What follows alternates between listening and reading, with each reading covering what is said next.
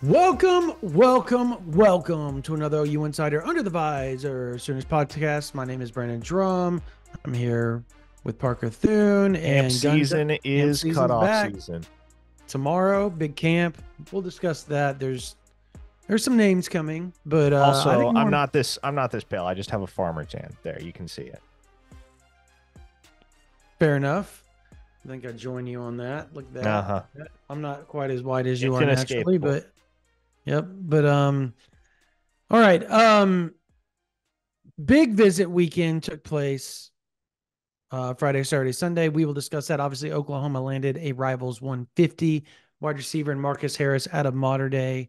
And we're going to talk about all of that. We're going to talk about Floyd Picard. We're going to talk about Michael Fasusi, the five-star offensive lineman. We're going to talk about, trying to think of who else was on campus, man, off the top of my head here. There were 8 official visitors. There were 8.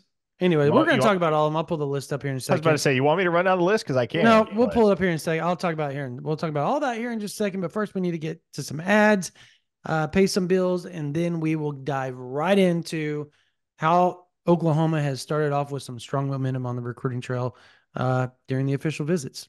Go ahead, Parker. Yes, folks. But first, this episode of the Under the Visor podcast is brought to you by Manscaped. Ladies and gentlemen, it's my pleasure to announce that Smooth Sack Summer is officially upon us. When you're playing in the summer sun, make sure you're groomed. Thanks to our friends at Manscaped, you can make this season your smoothest yet. The Performance Package 5.0 Ultra is the ultimate bundle to keep your boys downstairs cool while looking hot. Join the 10 million men worldwide who trust Manscaped with our exclusive offer. More on that in just a second. But the Manscaped Performance Package 5.0 Ultra has everything you need to prepare that summer bod. Every man knows how scary it can get when going for a close shave below the belt. That's why I trust Manscaped for all my sensitive areas. Inside this package, you'll find the star of the show, the Lawnmower 5.0, which also features dual LED spotlights to provide contrast on multiple skin tones, 3-length setting combs, and oh, did I mention this trimmer is waterproof too? Beach, lake, or shower, this razor will devour even the strongest pubes. And now that you have the perfect haircut, use Manscaped's liquid formulations to keep that freshness even at the hottest summer barbecues. The Crop Soother Aftershave Lotion and Crop Preserver Anti-Chafe Ball Deodorant. Manscaped even threw in 2 free gifts to the Performance Package 5.0, the Manscaped Boxers and the Shed Travel Bag. Now you can get 20% off and free shipping with the code OU Insider at manscaped.com. That's 20% off and free shipping with the code OU Insider at manscaped.com. It's smooth sack summer, boys. Get on board or get left behind. I don't even know how to follow that, but all right. You don't have to. We can go straight into talking about recruiting. That's the good news. You don't want to talk about smooth sacks. All right. Speaking of smooth, Emmett Jones. He's a smooth Yeah, and speaking of operator. sacks, too.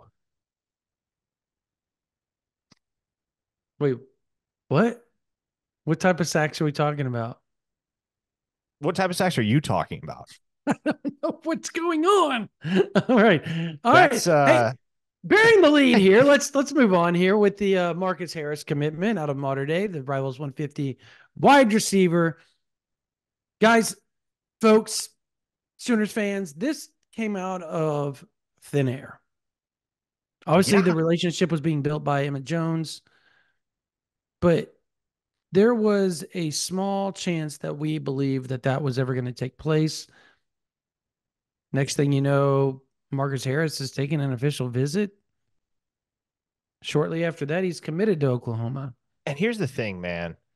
You're right. This did come out of thin air, but in a way, Emmett Jones had been laying the groundwork for exactly this for such a long time because he does this, man. Emmett Jones does this. I'll tell you right now, last summer when the Sooners had 5 wide receivers committed, Emmett Jones had at least 2 more that were basically trying to break down his door to get in the class at Oklahoma.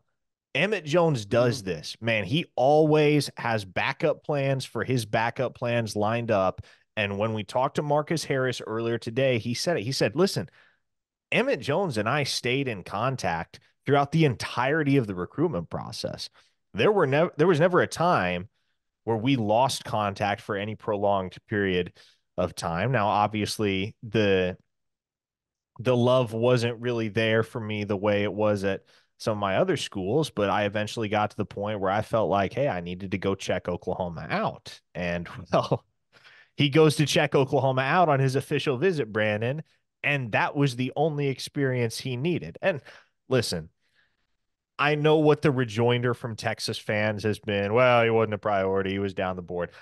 Is that true? Okay, sure. It probably is. Looking at some of the other wide receivers that Texas is in the running for, I get it if Marcus Harris was like priority 5 or 6. I'm not here to dispute that.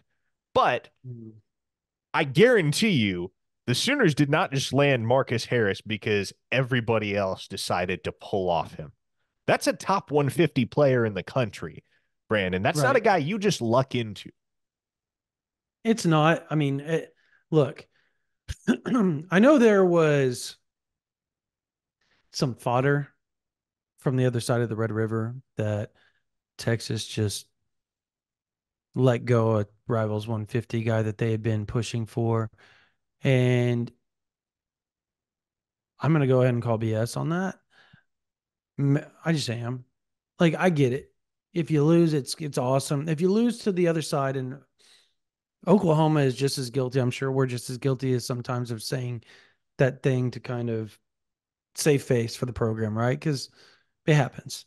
Um, I don't think we do it on purpose, but I think the intel we're given, oh yeah, well, we backed off. Come on, man. Reality is you're not backing off a talent like that. Like, this guy was a 5-star for the longest time, and things have taken place. He's Other names have come to the forefront, but he's still a top 150 kid in the country, which means he's freaking elite, Parker. Elite, Mm-hmm. elite. He comes from modern day, which he's going to be. How often the modern day guys not pan out? I mean, they pan out. Generally, yes. Generally, they pan out. Yes. So, like, I just find it hard to believe that Texas is going to sit there and go, you know what? We don't want a top 150 kid from modern day high school. We don't want to keep digging our heels into that program and make it a pipeline of all pipelines for the University of Texas. We're going to go find somebody else that may not be as good because we think he's better. I call BS. I call BS. You may think somebody's better. I want you to point that out. Somebody that they're going after that they're like, that's way better. That guy's way better. And yes, I understand Mr. Duncanville, is on their list. I get it. As They've is got Jamie French. yes, French is as well. But if Marcus Harris called today and said, I want to be a Longhorn, there's zero chance that Sarkisian goes, yeah, no, we're not going to make room for you. That's my point.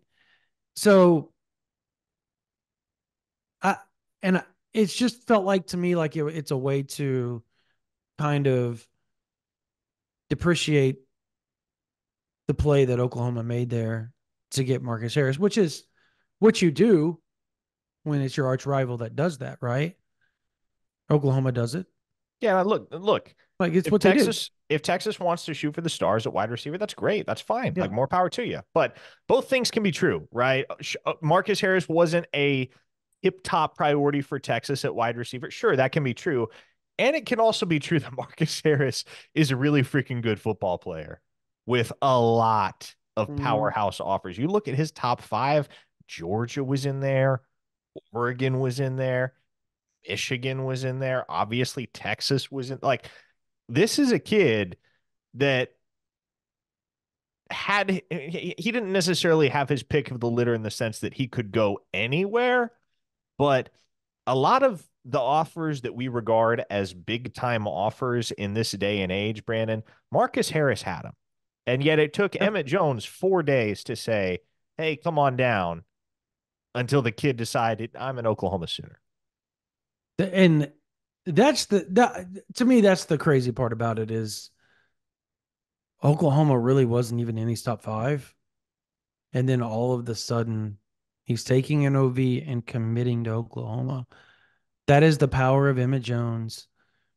They now have a two top 150 wide receivers and a 4-star wide receiver committed with more left, right? Like you got Cortez Mills still on the board. Oklahoma making a strong push for Yeah. Cortez Mills, right? You got Emmanuel Choice, strong push. You have Andrew Marsh, strong push. Oklahoma, if I'm a betting man, I think they land two of the three. I don't think they take all three, but I think No. they'll take two of the three. I think they'll take five. And And here's I why. Go yeah, ahead. and Go you ahead. just you couldn't get all three. You No, you well, could. I maybe guess you could, but I you think it could just you would. couldn't convince all six guys on board at that point to stick. Yeah.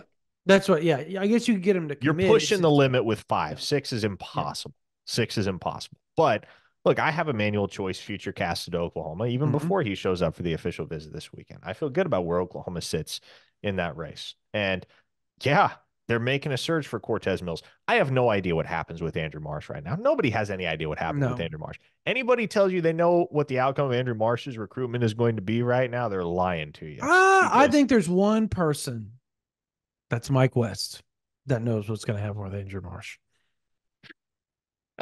he And might that's know because he that's might know where because things he's stand very, right now. yeah. I don't know that anybody knows what's I going to guess that's fair. happen I when it guess comes that's time for the fair. decision. Yeah, I guess that's fair. I think he will know before everybody else. But Now, um uh, so I talked to Cortez Mills. But this will drop on a Tuesday morning, so let's call it yesterday that I talked to Cortez Mills. Um, oh, you made a move there, man, yeah. and he's gonna go to Miami this coming weekend.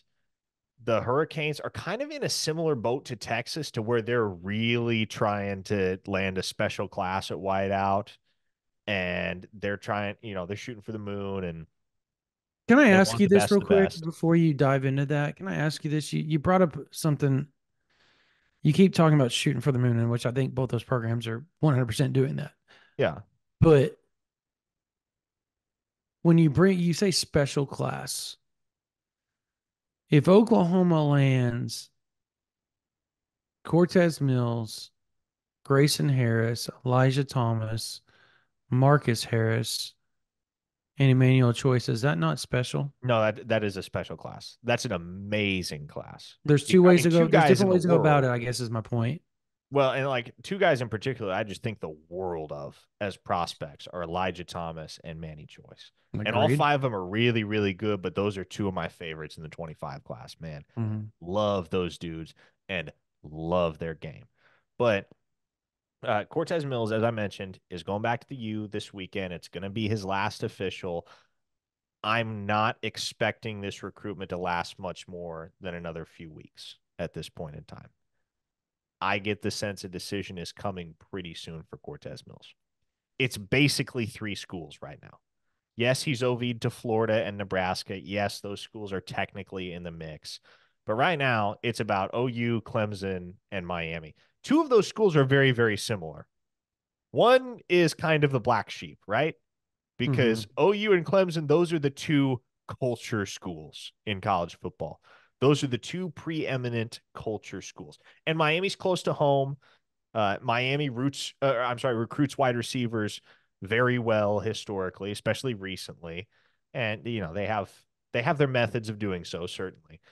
But the Miami love makes sense. It certainly makes sense that the Hurricanes are still in the picture here for Cortez Mills. But I think it's really, really interesting that there haven't been all that many OU Clemson battles on the recruiting trail over the course of the Venables era, save for over dudes that Venables recruited to both places, recruited while he was at Clemson, and then continued recruiting on behalf of Oklahoma. I think of guys like Sammy Brown and Drew Wood as, right? And people will bring up Bryant Wesco. Bryant Wesco wasn't really a Clemson Oklahoma battle. I mean, heck, I remember at the time when he shut it down and committed to Clemson out of nowhere, the thought was kind of that he was going to TCU at that point. That's where the buzz Mm-hmm. was. So we have seen very few heads up OU versus Clemson battles. And again, Miami's the third school in the mix. So I don't know if you can really call it a straight up OU Clemson battle right now.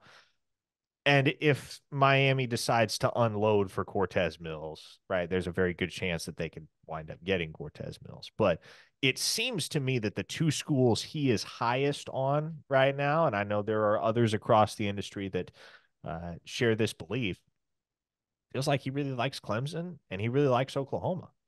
And I went into the weekend under the impression that Clemson led, but I really do think OU put a big dent in Clemson's lead.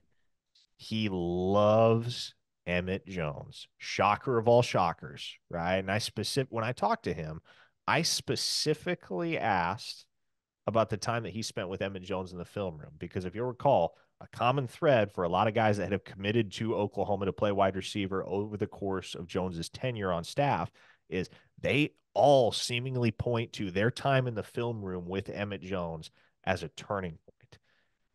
And Mills was like he was on top of it when I asked that question. He said, yeah, look, he pointed out to me how he can develop me, how he can refine my game, how I can make an impact at Oklahoma.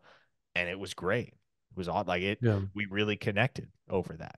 And so Emmett Jones is certainly the centerpiece, the focal point of Oklahoma's recruitment of Cortez Mills, in that he is the main factor that's driving the interest there from Mills's end. But also, Mills got to spend a lot of time around Marcus Harris this past Mm-hmm. weekend. And of course, Marcus Harris is now an Oklahoma Sooner, Brandon. Those two developed a really good rapport. When I talked to Mills, he said, yeah, Marcus, that's my dog. So if Marcus Harris stays in Cortez Mills' ear and he starts, or I should say, he continues to develop that rapport with Oklahoma's newly minted wide receiver commit, and he has that trust in Emmett Jones.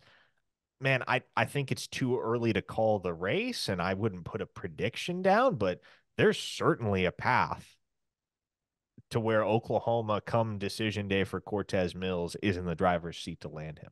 That is not out of the realm of possibility at all.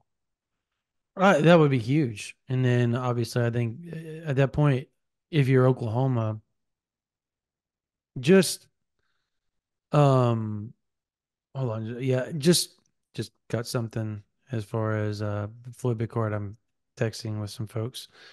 Um, but the interesting part's going to be with Andrew Marsh, right? Like in manual choice, it feels like if you end up with Cortez Mills and you already have Marcus Harris, and obviously you got Elijah Thomas and Grayson Harris already committed to you. You've got between the two, you've got to push for a manual choice, right? Like that's got to be the push. You need that big rangy target, right? Like that's got to be the play if you're Oklahoma, correct?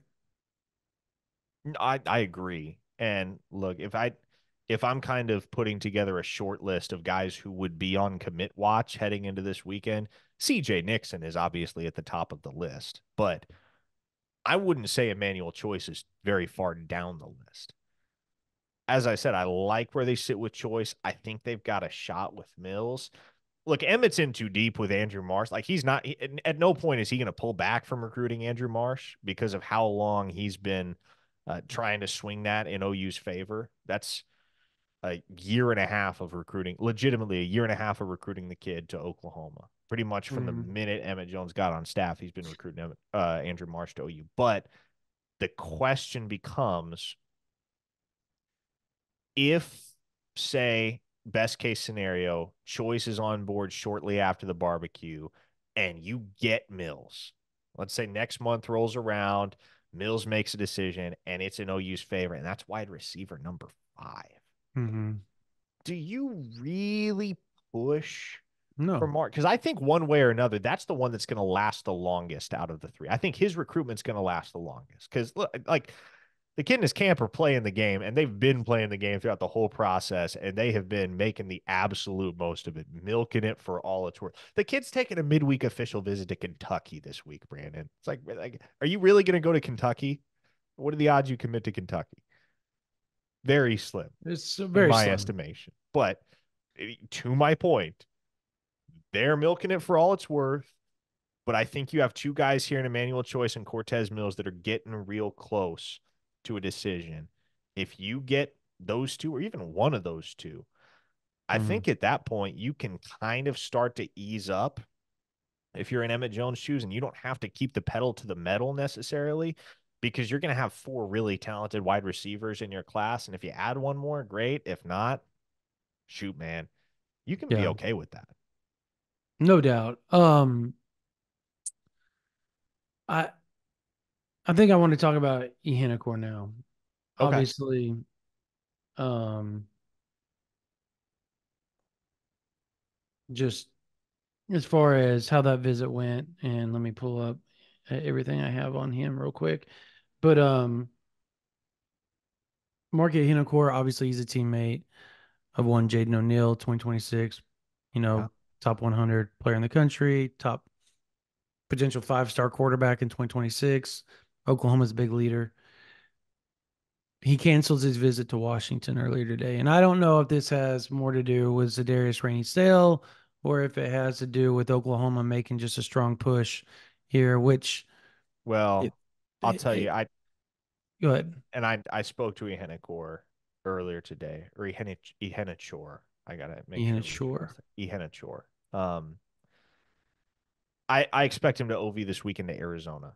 He for some Mm, time now he has been considering swapping out that Washington OV for an Arizona OV. So I would okay, you expect talked him in about that Arizona. before. That's right. Mm. So, and Arizona State, SMU, they're also in the mix, but it's really just with Washington out of the picture now. It's those four schools: Arizona, Arizona State, SMU, and Oklahoma.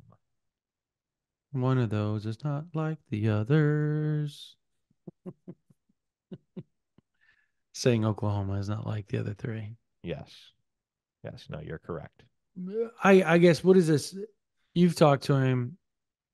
If you were put a pick in right now, would you pick Oklahoma? No, I wouldn't. I wouldn't pick SMU? Oklahoma. Just yeah, I think I would probably go SMU because his cousin Chinadu Onyegoro, the four-star edge rusher from out there in Cali, I know they Mm-hmm. and he has been upfront with me about it. They'd like to play together. It's not the end all be all. It's not something that they're going to force, but there's an opportunity to do so at SMU, and they both really like SMU. Was the SMU, ACC even going to be together? And is SMU I even don't going know to at have a this point, place but to obviously go? SMU is also in a position where they can make it worth their while, right? That they Uh, are. They are making And from the anybody worth their Oklahoma while. side, yes, that's Jaden O'Neal's teammate. Yes, it would make a lot of sense. And I do think they're prioritizing him. I do get the sense that they are recruiting him hard, but we know who priority A1 is, right? Priority A1 is Elijah Melendez. Yep. And so Elijah Melendez is where the bulk of Oklahoma's recruiting efforts at linebacker are going to be concentrated. They're still going to go after a Henachor. They're still going to go after Christian Jones. Heck, if one of those guys wants to commit, there's a good chance they'd take one, right?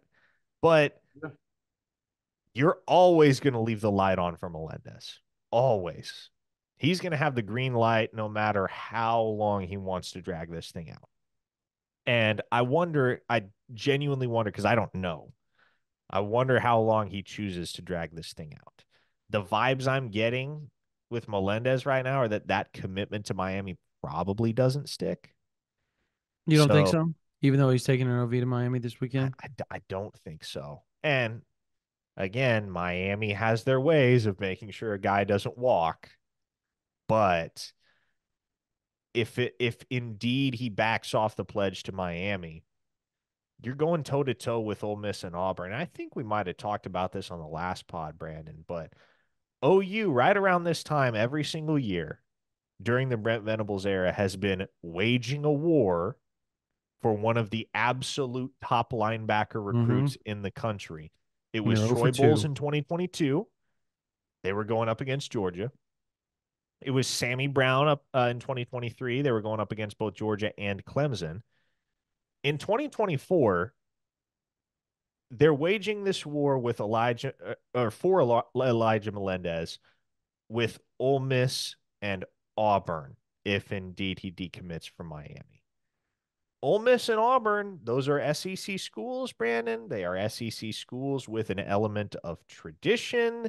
The NIL offering will be substantial from both of those programs, but Ole Miss and Auburn are not exactly the Godzillas that Clemson and Georgia are when it comes to recruiting elite defensive Mm. talent. You will much, or you would much easier take your chances against Ole Miss and Auburn than you would against Georgia for Troy Bowles or Clemson Yeah, for Sammy Brown, right? Like you're more confident in that case. I would agree. I think if you're Oklahoma, I think if push comes to shove and he walks away from the Miami official visit and is just like, I'm still pretty open. And he keeps saying, from everything that I've been told, he's been really open with Oklahoma about, look, you guys are up there. Like, I am, this isn't a bullcrap visit. This isn't me trying to raise my price or anything like that. Like, I'm legitimately interested in Oklahoma. I love the Brent Venable aspect. I love the fact that he is a developer of linebackers throughout his career. It shows his track record is impeccable. And then you throw the Zach Alley dynamic into it, and yeah, he's a brand new DC, and he's a bit different, if you will. Like he's BV part two. You know, like you have to understand their personalities. Some people vibe with them, some people don't. It seems as though Melendez vibes very strongly with both those guys. And then when you add the or you add the Jay Valai, Todd Bates dynamic to it, you got a kind of a good balance, right? Of intense and then really personable, right? Now BV's a really personable guy, but he's an intense, personable guy.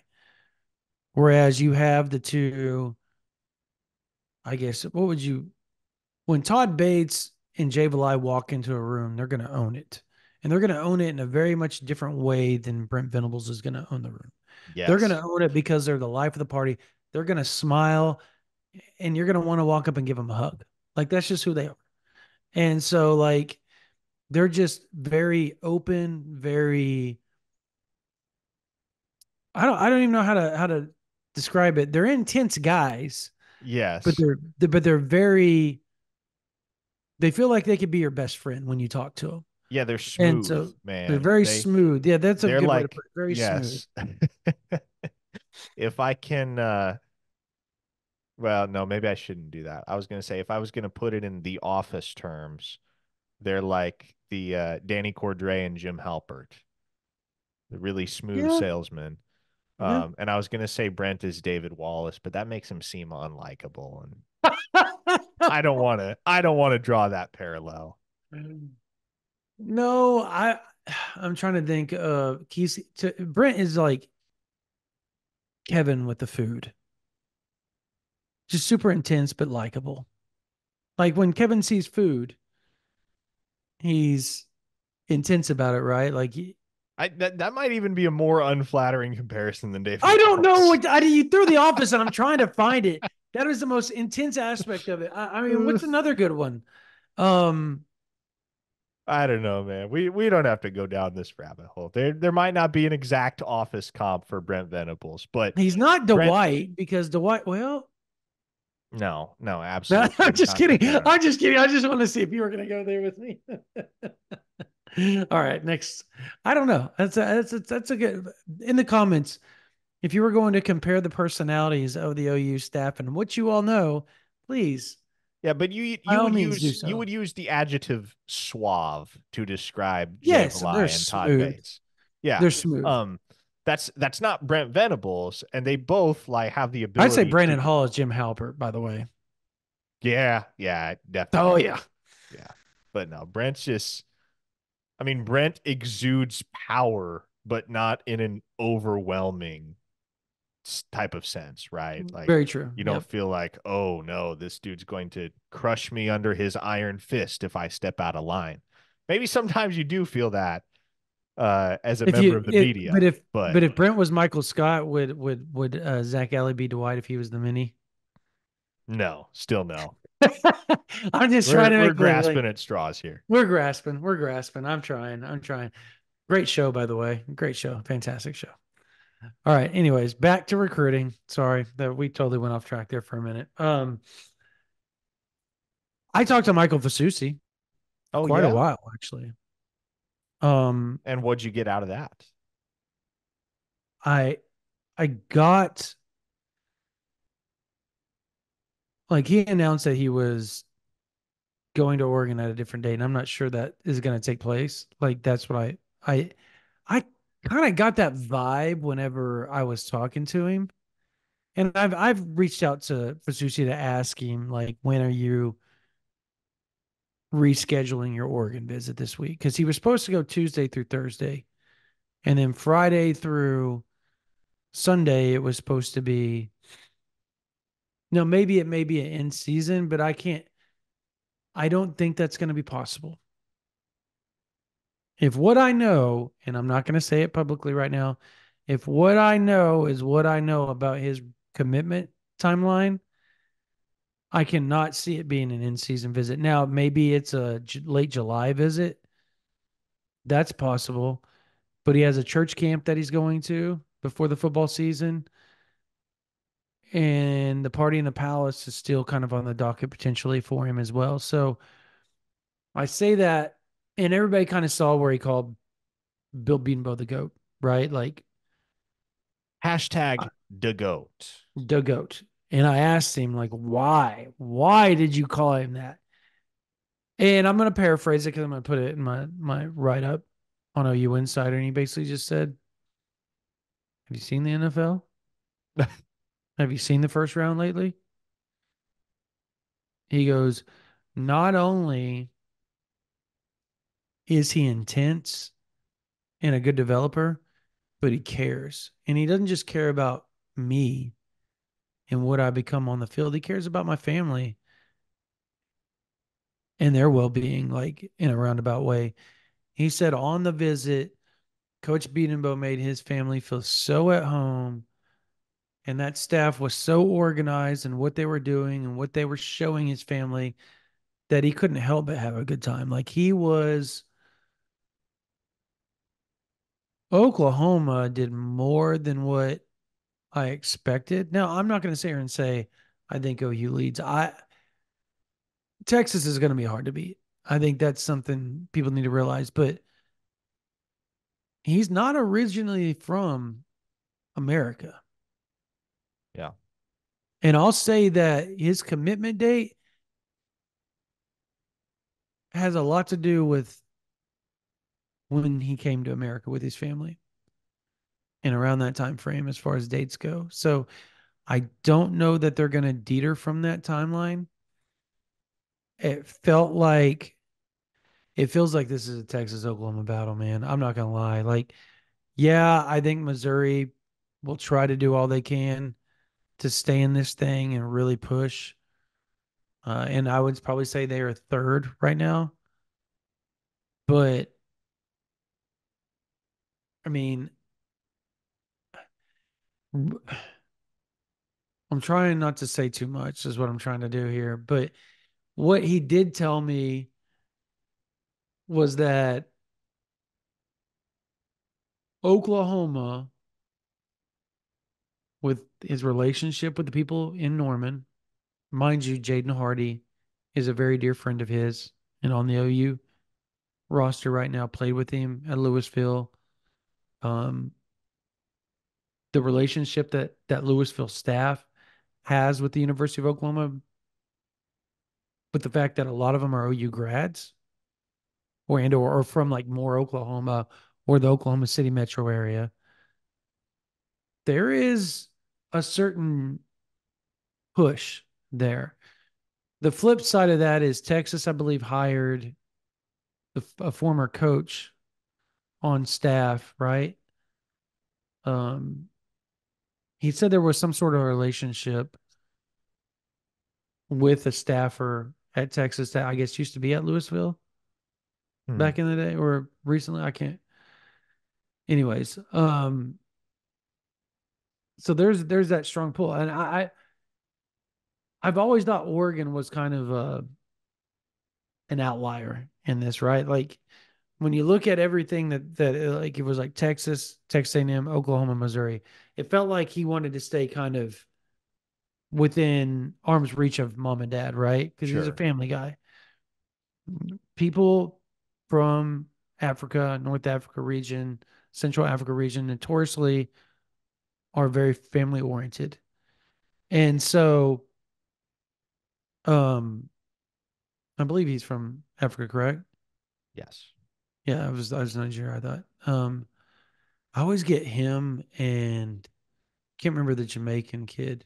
I'm confused, like as far as like uh who's the kid from Jamaica that I'm thinking of? I have no idea.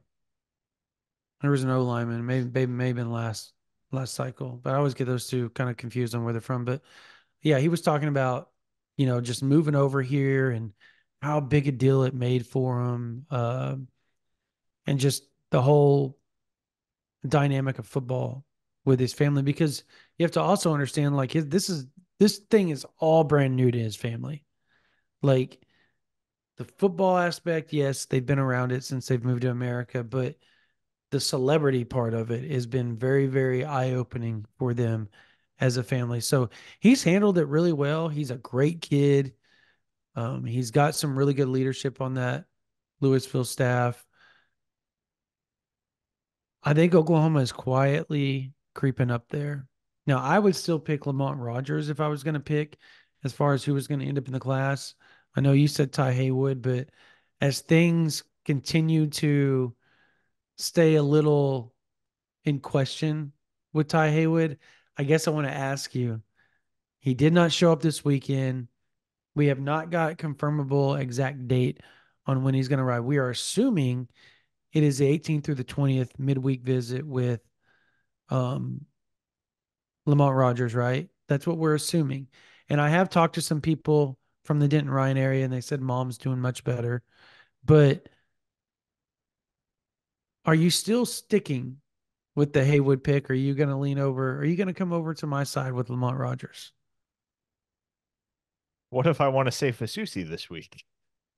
By all All of means, do it because this is why I actually have contemplated have contemplated saying I think Fasusi is going to end up in this class. If that happened, I know some people that will be doing backflips and cartwheels in the Switzer Center. Haywood has got to actually OV. Correct.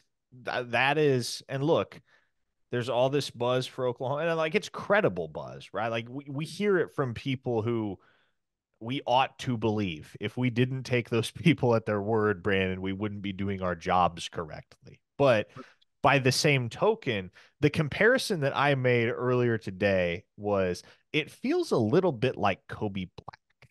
And Yep. yes, Ty Haywood's reason for not OVing this past weekend was a very legitimate one. That's understandable. But it was kind of the same deal with Kobe Black last fall when he told OU he was going to show up for a game day.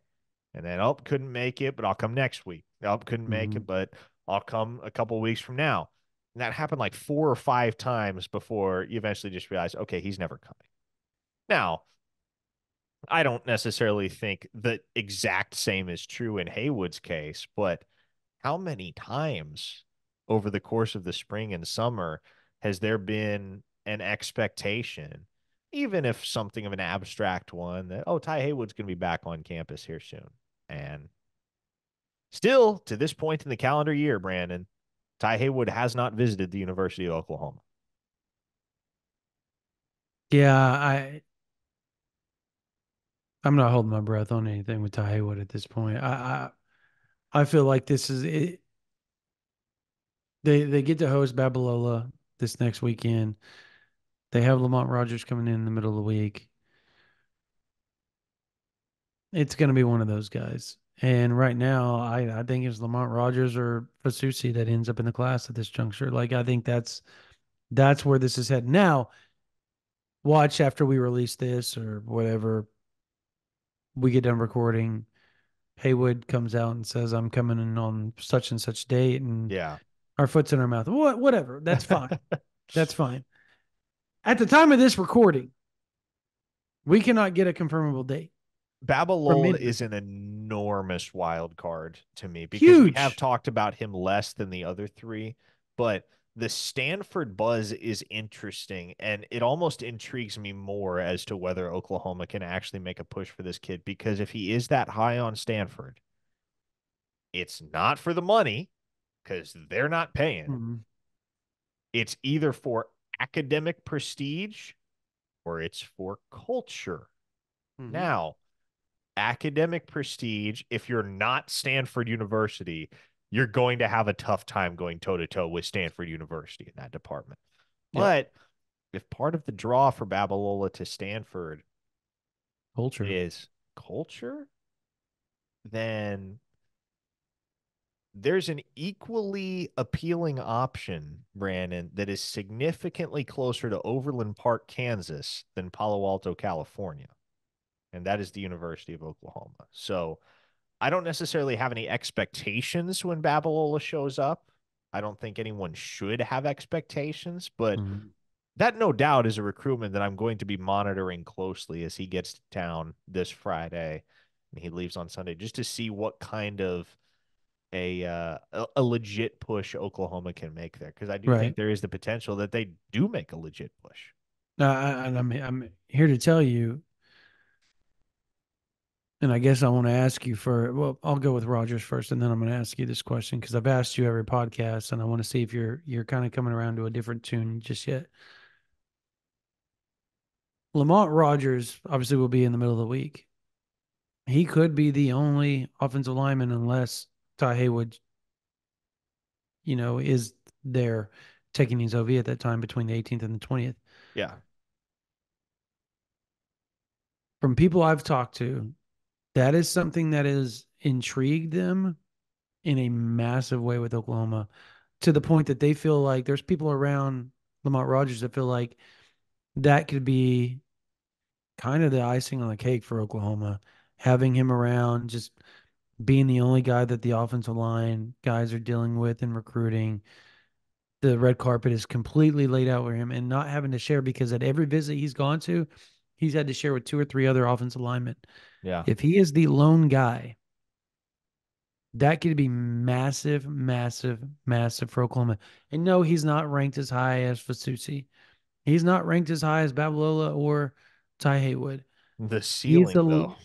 the ceiling, other than he has a lower floor than them. All three of those guys have a higher floor. I don't know that they have a higher ceiling. And I've asked people around Norman if they feel the same way, and it's not coaches or anything like that, but like people that deal with the evals and scouts and stuff like that. And there's some people that feel that Lamont Rogers may have the highest ceiling in the whole class. Now, that means he would be an all pro, right? At the end of the day, if what they are an all conference guy or all American. The thing is Fasusi, his floor, his floor to ceiling ratio may not be as wide, but his floor is so high that he's already at that Yeah. level that he could come in and start, be a freshman All American, end up being an All American within 2 or 3 years, and being a top 5 draft pick at the end of the day. That's Fasusi. Haywood may never get to that, or excuse me, Rogers may never get to that point, but he may have a freakishly ridiculous pro career and a very, very good college career. So that's kind of where they're talking about like there's levels to this. The athleticism that Lamont Rogers brings to the table, there's none other when you look at what he can do in the basketball court and just his footwork.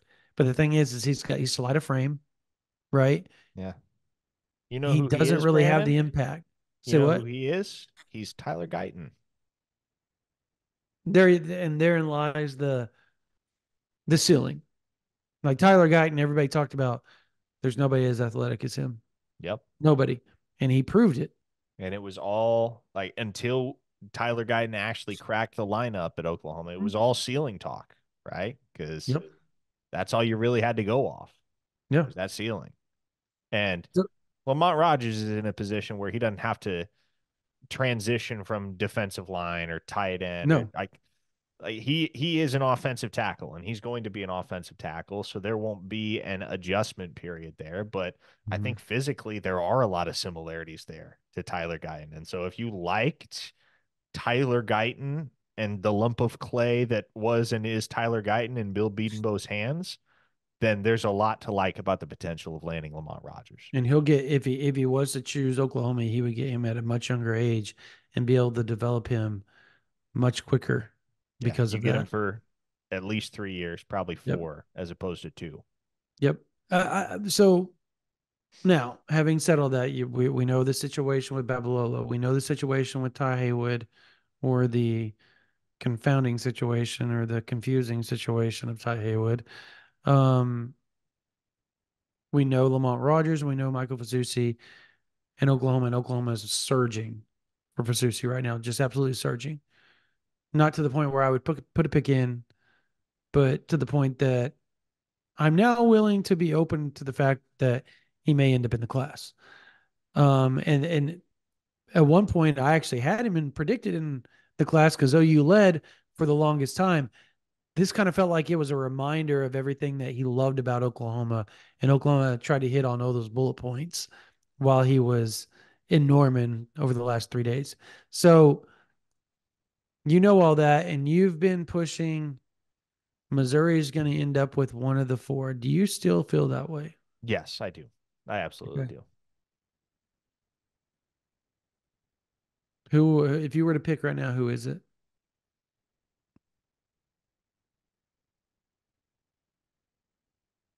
Because whoever they get, if it's not Babalola, there was a complete wrench in things. Yeah. Yeah, no, I hear you. I would, hmm, as of right now, pre-visit, I would still say Rogers. Let's see what happens on this visit. And maybe my And I answer can see changes. that because it feels like Oklahoma and Missouri are trying to go tit for tat for Rogers right now. So that makes sense. Um, yeah, I kind of feel you on that. Did we miss anybody? Did we miss talking about somebody else? Um, Before we let's, go into the ChampU barbecue? yeah, well, sure. Let's think. We haven't talked about Floyd Boucard. And Oh yeah, man. if you are listening to this on Tuesday morning, there is a good chance that there is already an interview with Boucard up on Mhm. OUinsider.com from our man, John Garcia, down in the state of Florida. Rivals National Southeast recruiting analyst. He Mhm. talked to Boucard. Again, that is scheduled for publication Tuesday morning. So depending on when you're listening to this, it may already be up. It may be on the precipice of getting posted. Regardless, John has the scoop on Boucard. So again, that's not a recruitment where I think we're going to actually know anything until probably a couple weeks after official visits wrap up, Yeah. I'd think.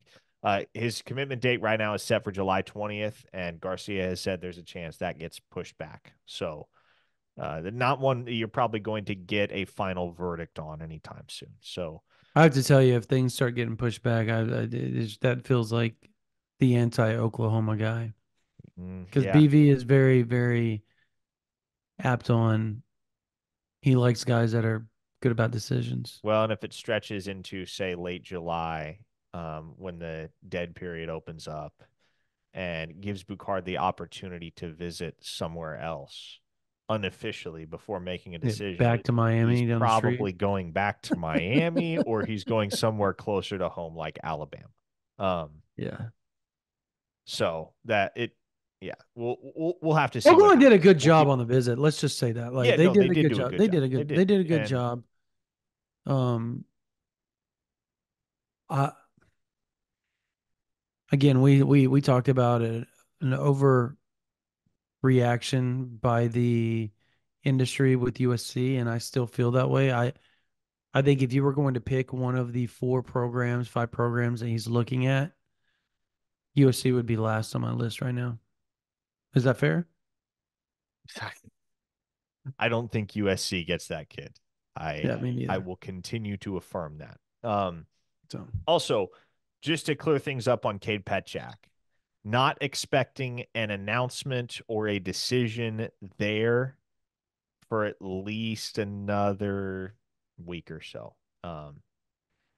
So the initial thought was Wisconsin and Oklahoma will be the only two visits he took. And that was even the expectation of the Nebraska and Kansas State camps. But he decided to take those visits. So he was at Nebraska this past weekend. He'll be at Kansas State this upcoming weekend. Nobody, and I mean nobody, in the camp of any of his four final contenders has any belief other than that he will commit to Oklahoma. That Mm-hmm. is the overwhelming consensus at this point.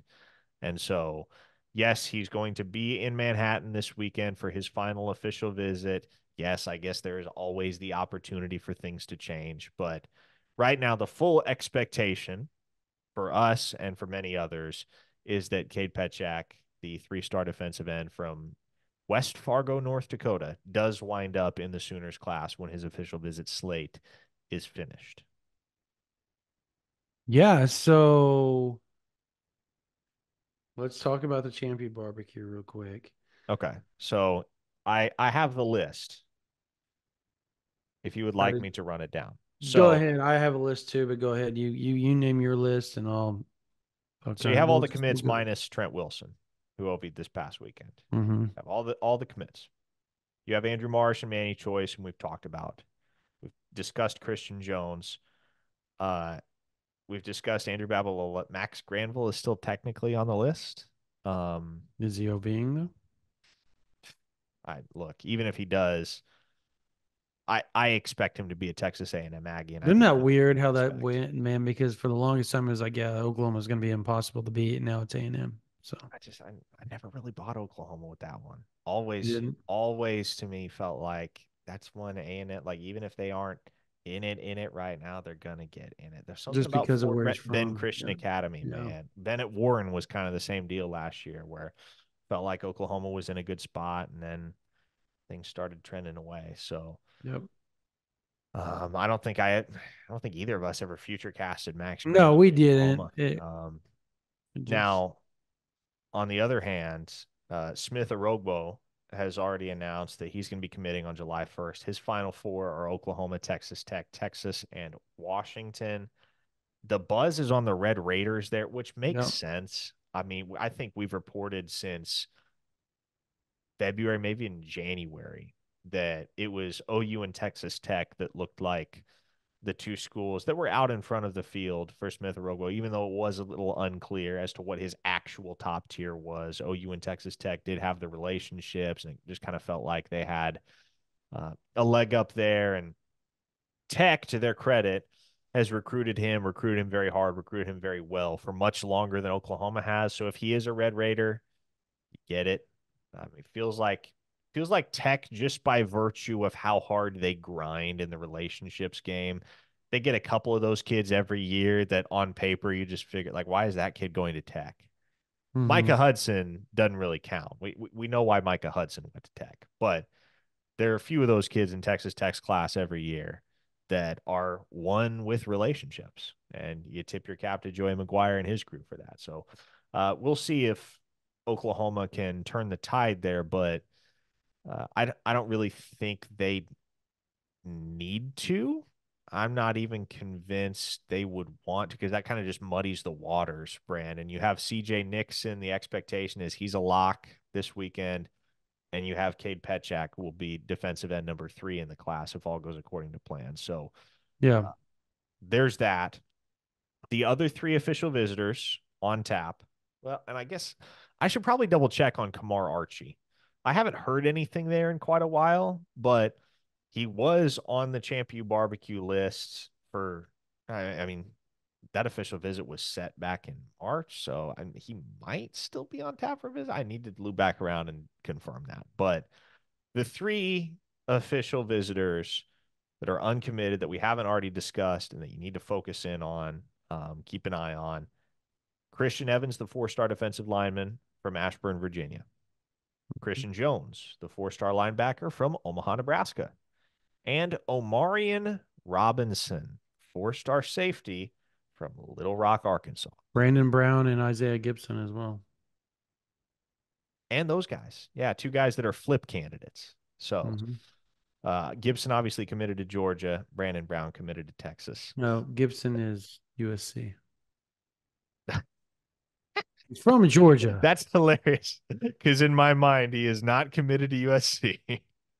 No, That's because he's how. not going to USC. No, Like he's absolutely not. In we my all know mind, he's already this. committed. I think he winds up at Georgia. You're probably right. He's got Yeah. Ohio State and Oklahoma this week. Oklahoma has been quietly the dark. There are people worried about Brandon Brown in Oklahoma, by the way. Which I mean, like they just Texas is surprised worried. everybody. They just Texas is surprised everybody worried. with Marcus Harris, man. Who's to say they don't surprise everybody again with Brandon Brown, a kid that like If you pull Brandon Brown off and you miss out on Floyd Bicard, I think you're okay, and you end up landing Christian Evans. yeah, You Christian feel Evans to pretty me good is a about must that. get. Like you got to get Christian Evans. I think Christian Evans, if there's one guy this weekend that you have to lock down, because I think Oklahoma's getting Amarian Robinson sooner or later. I agree. Probably I overdue for a future cast there. I think have I put a future cast in? You have not. Neither of us have. Oh, that's right. I didn't, and there's reasons why I have not done that. And it's not because I don't think he's getting. I went out and visited Amarian Robinson, talked to him in person, have a fairly good relationship with the kid. He will be a Sooner. That said, and I said that kind of definitively. Let me wind that back. I feel like he'll be a Sooner. Now, Arkansas has been creeping up. His teammate committed to Arkansas. Arkansas is trying to bank on that fact, helping them. But Arkansas is Arkansas, and Arkansas right is now Arkansas, and I think Arkansas is in Oklahoma's dire gonna, straits. and I think Oklahoma's gonna make it very clear to Amari Robinson that they going there would be a bad move, and the fact that you don't even know who's going to be coaching you next year, let alone, you know, will that coach even stick around because Arkansas goes through coaches like most people go through underwear, and every day. It was a joke. Like everybody switches underwear on a regular basis, and they do Tracking. coaches. Anyways, um, it's a very, let's just say Oklahoma's done a really good job with mom with Marion Robinson. Dad and uncle are also on board with Oklahoma. This visit is to kind of reiterate that. I would say get some NIL details ironed out, and I would be shocked if he's not a Sooner when it comes time for his decision. Now, Arkansas is probably. I think the worst case scenario for Oklahoma is they fire Pittman around November and they go and get this name and the buzz that, oh, come to Arkansas, it's going to be completely different. We're going to throw all No. this money at you. That is a worst case scenario for Oklahoma with Amari Robinson, and it's probably going to happen. That's where Oklahoma's going to have to hold on for dear life. But first, you got to get him committed, and that's kind of the goal this weekend. Like I said, with Gibson, it feels like Georgia. Never felt like he was going to stick with USC, but it also feels like Oklahoma is just kind of, and people have talked about it. Like Oklahoma's kind of that quiet, kind of just lurking in the background. The new SEC team, the team that has a really strong relationship in the Warner Robins area from their time at Clemson. So there's that, and then Brandon Brown is just like you brought up the Marcus Harris is a really good analogy and comparison. Brandon Brown that's a shock OV. Like that Big time. is something that we didn't see on our radar. And I don't think a lot of people did until he came out. I was like, yeah, I'm taking OV to OU. And now you have Texas reporters literally asking, is he and fans going, is he gonna stick? And there's some doubt there right now. Some Yeah. legitimate doubt that Oklahoma it's his final OV. And LSU is in the mix too. Yeah, for Amari Robinson, LSU is very much in the mix for Amari and Robinson. And you may have been For talking about Brandon Brandon Brown Brown. as well, is what I'm Yeah. talking about.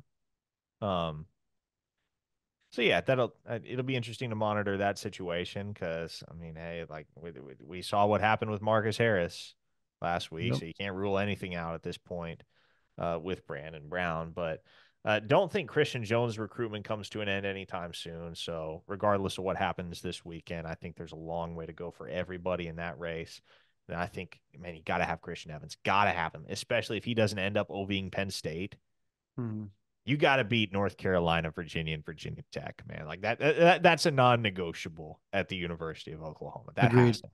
So uh, that's another one about which we will have plenty of updates and nuggets over at ouinsider.com as that visit goes down in real time. By the way, um, and it kind of got buried in the news cycle because it happened amidst a lot of other craziness, and there's been a lot of craziness that has ensued since. Joe John Finley got a 2026 commit on Saturday. We Hmm. completely glossed over that. And he's a good one, man. Ryder Mix out of Frisco Lone Star High School right now is a Yeah. 3-star at the moment. He will not be a 3-star for very long. The offer list alone Smooth. will tell you that.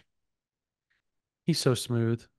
Yeah. And it felt like it was leaning in that direction, like Oklahoma and the staff. They were all over him the whole time. I thought him and I thought Trinae Washington were phenomenal at tight end the other day. Phenomenal. If you're worried about 2025 tight ends, look right down the road to Carl Albert. That dude, Trinae Washington, can flat ball. And there are a lot of people in that Switzer Center that were questioning whether he was going to be able to fit what they were looking for. And then you see how big he is now, like with his frame, his shoulders. Like he's a good 210, 215. And this dude plays corner and safety and wide receiver, folks. Yeah. He'll play. He'll be He's able to going to play play tight tight end. end. Yeah. He's going to be a good one. I think Oklahoma went. You just saw a collective sigh of relief after they watched it and like, oh gosh, okay. Yeah. You don't feel And as bad about how things have turned out at tight end because you have a good one, a four you do star. have a good one. And even if you're like, okay, I'm sorry, Trinae Washington, small potatoes, whatever, even if that is your cynical take on OU's 2025 tight end recruiting, here's the deal, man. Sure, you got 2025 here, but it's sandwiched in between Devon Mitchell in 2024 Rider mix. and Ryder Mix in 2026. Kind Ryder of, Mix is really good. That kid had an Oregon offer. He had a Penn State offer. He had an Ohio State offer. He had a Tennessee offer. He had 20 other offers too. That is a good football player. And it shows up on tape.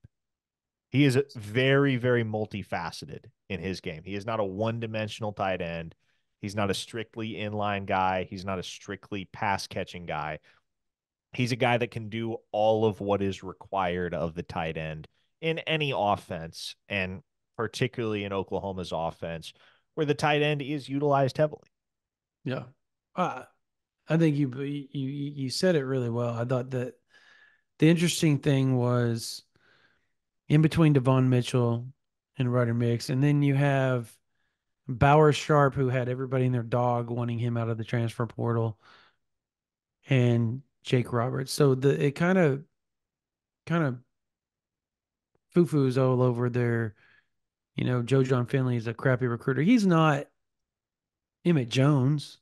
Who is Emmett Jones? Yeah, I mean, he's not Todd Bates. He's not Brandon Hall. Like those are different. That's a different level of recruiting. And look, And when you're recruiting tight ends, you don't need to be, right? Because you're you recruiting don't one, have maybe to two be, guys a year. yes. You're not recruiting 4 and 5. You're recruiting 1 or 2 guys a year.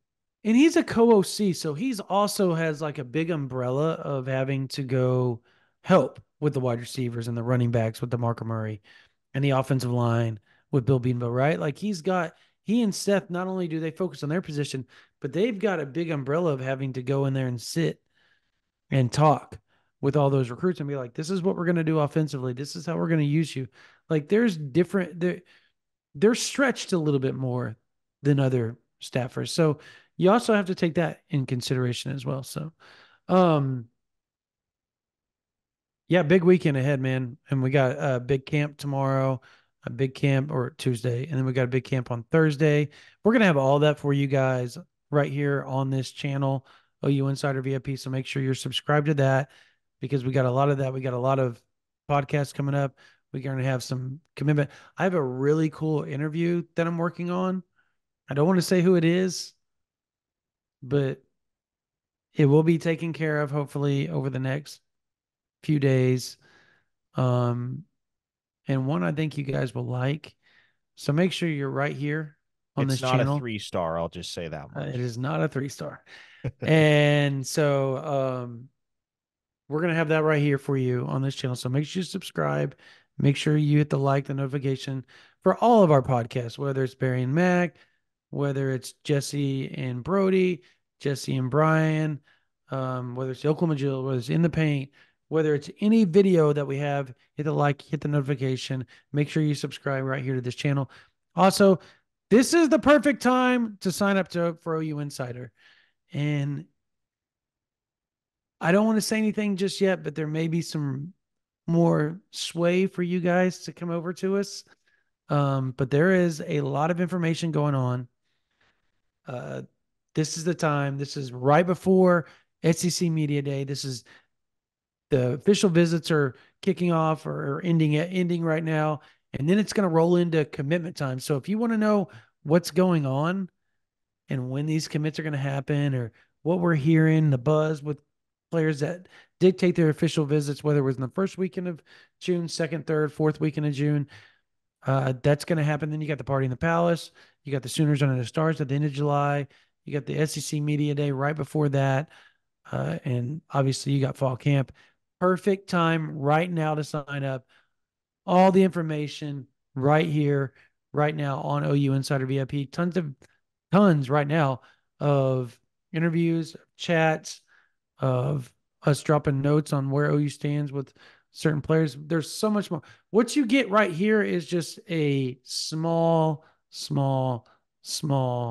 piece of what you get over at OU Insider VIP. So make sure you go over there, $9.95 a month if you want to give us a try, or $99.95 for a whole year. Check us out, ouinsider.com. Sign up. Love to have you join the thousands of other OU fans on OU Insider VIP. All right. That's going to do it. We're going to have another podcast later on this week, but that's going to do it for myself, for Parker Thune. You guys have a blessed day.